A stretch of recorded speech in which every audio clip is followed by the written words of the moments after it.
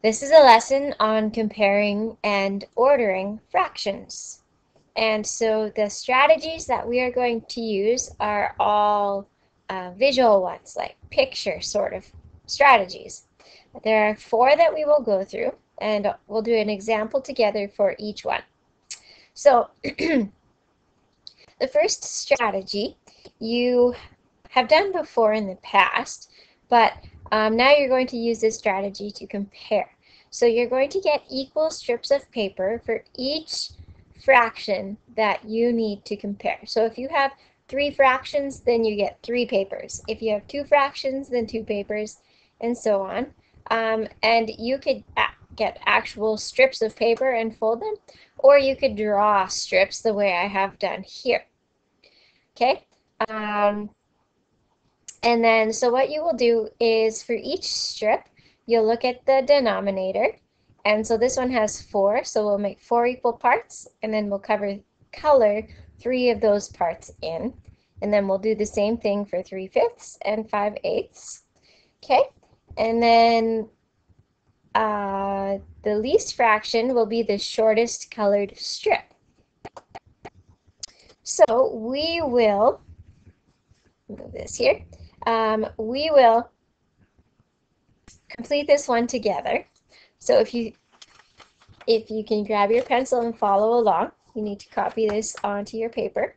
So first, I've written this for you. You've got 3 out of 4. So we look at the bottom number first to see how many pieces this needs to be broken into. So there's 2 pieces. And there's 4. Now you'll notice I did the half one first. I find it easiest for even numbers to cut the strip in half first and then work my way out, because it's important to make these as even as possible. It might skew your results if you don't. Okay, so let's work on dividing these all up first. Next one we have to do is divide it into 5 parts. So this one won't have a middle because 5 is an odd number. So 5, and this is where folding might come in handy instead of drawing. But here's 1, 2, oh, that's not good. Hang on. So there, 2, 3, and then 4, 5. It's close. This one should be smaller though. See, this is where you need to take the most time, is making sure that you have these as even as possible. Okay, and then the bottom one needs 8. So that's another even number, so I can go half first again. And then I will follow these points here. So that's 4. Now I need 8. So I'll draw a line in between each one of these pieces. Okay, so now I've done the numerator part. I've done the 4, the 5, and the 8. Now I need to do the 3, and the 5. So here I need to color in 3 of these. So it's a little difficult on the computer here to color in like this. So it's not going to look the greatest. But there's 3 for the top one. Oh, that's terrible. You should color in nicer than this. And then we need 3 here. 1, 2, 3. And then we need 5 here. So we've got 1, 2, 3, 4, 5.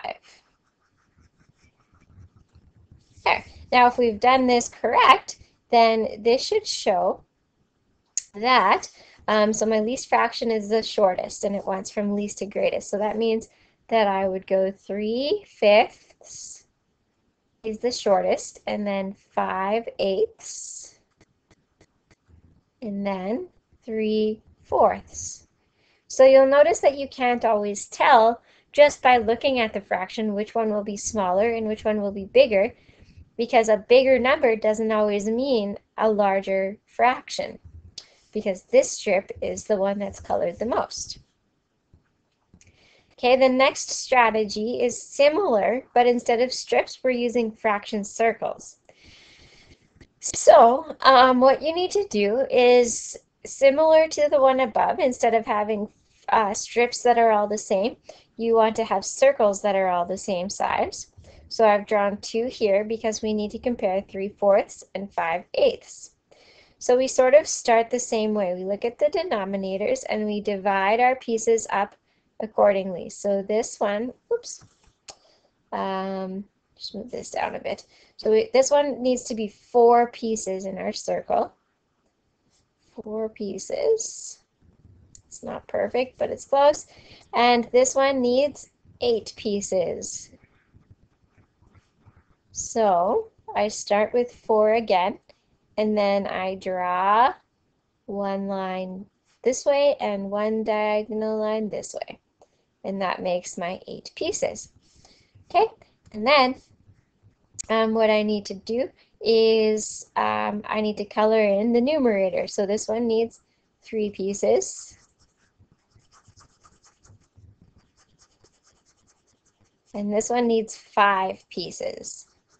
So here's 1, 2, 3, 4, and 5. Now it helps.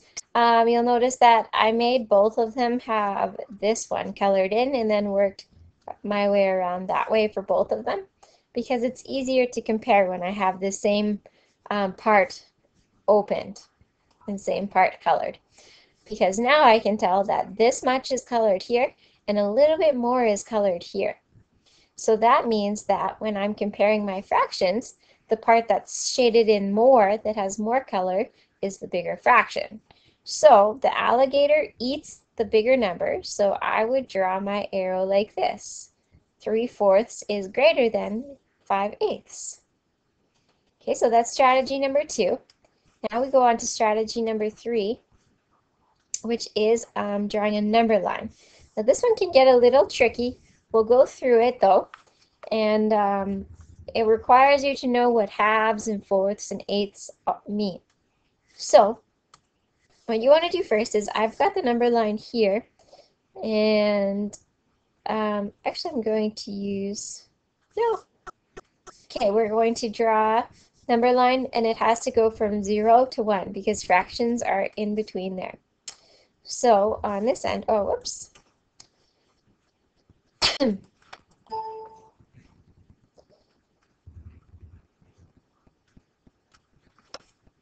Here we go. On this end,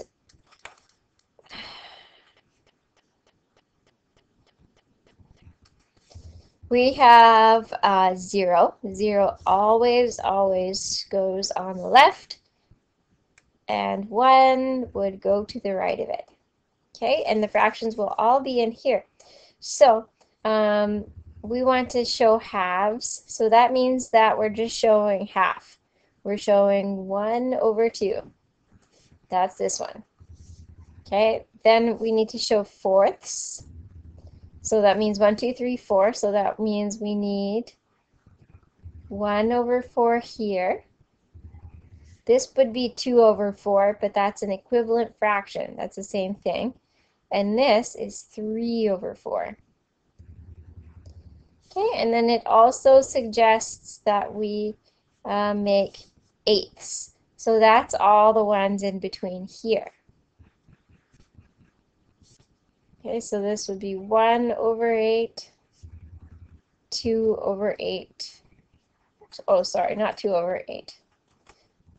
This is 2/8. This would be 3/8, 4/8, 5/8, 6/8, 7/8, and over here would be 8/8.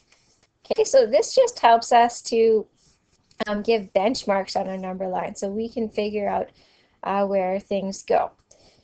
So now we need to mark our fractions from the problem.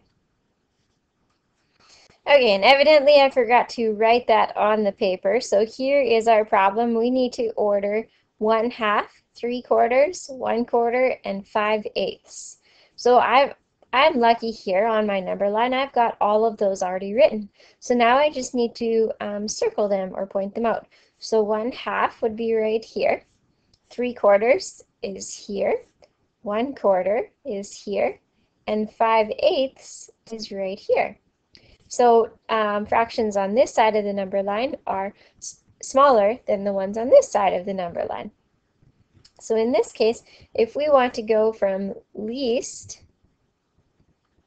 to greatest, then we would just write 1/4, 1/2, 5/8, and 3/4 to get our answer.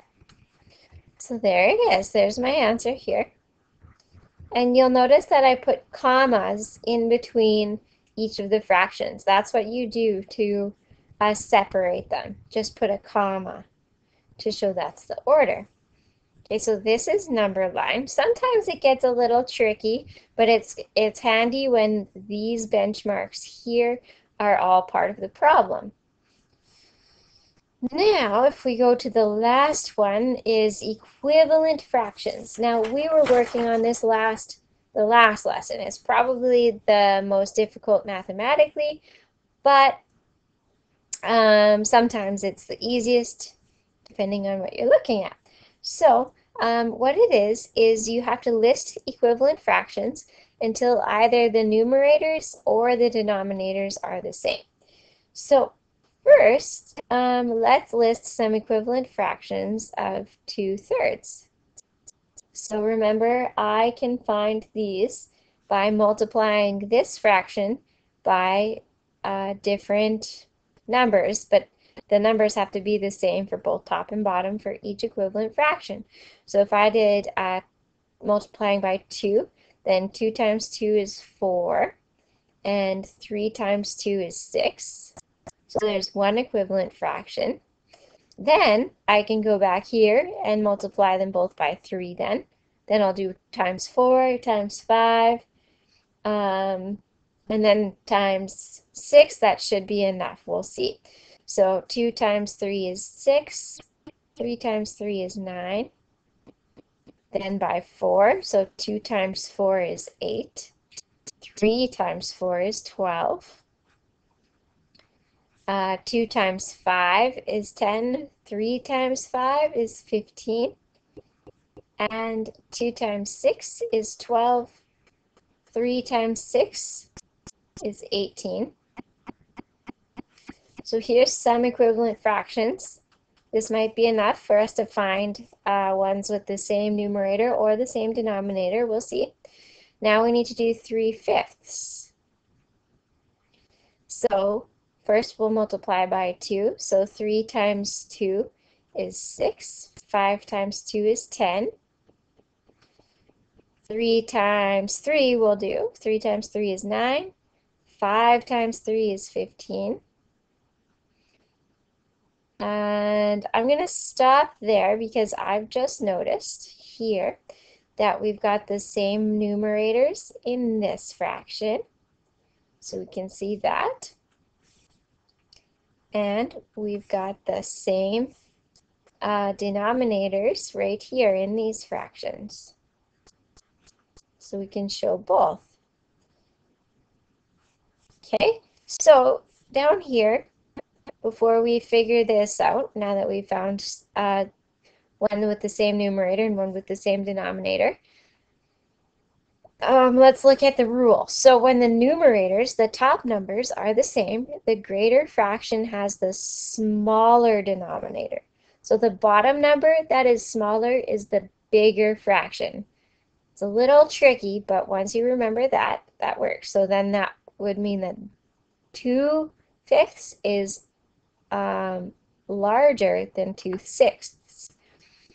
Just think of a pizza. If there were 2 pizzas, one had 5 pieces and one had 6 pieces. They were both the same size and diameter. Would you want a piece from the one that was cut and has 5 pieces, or would you want one that has 6 pieces? They would be smaller, right? So that's why. Then, when the denominators are the same, the greater fraction has the larger numerator. So this is the opposite. The top number with the bigger number is bigger when the bottom numbers are the same. So that means that 2/3 is bigger than 1/3. This one's a little less tricky to remember. Okay, so looking back up here, I've got 6/9 and 6/10. Okay, and over here, remembering that this is the 2/3 and this is the 3/5. Okay, so 6 is the same on the top. And so when they're the same on the top, that means that the fraction with the smaller denominator is bigger. So that means that this one with the 9 is bigger. So that means that 2/3 is also larger than 3/5. Now we could also show with the denominators. We already know that 2/3 is larger, but we can just show for the purpose of learning. We've got 10 over 15 and we've got 9 over 15. Okay, and then in this rule, remember when the bottom is the same, the top number that is larger is the larger number. So we would do this again. Okay, so there's our answer. 2/3 is greater than 3/5. All right, well, this was a little bit of a longer video, but it had a lot to go through. So if any didn't make sense, then please go through and watch again. Or you can ask if that doesn't help after that. Your assignment then is at the bottom of your page, page 172 to 173, number 1 to 4, 6, 7, and 11. Now 11, remember the last strategy that we just talked about. That'll help you.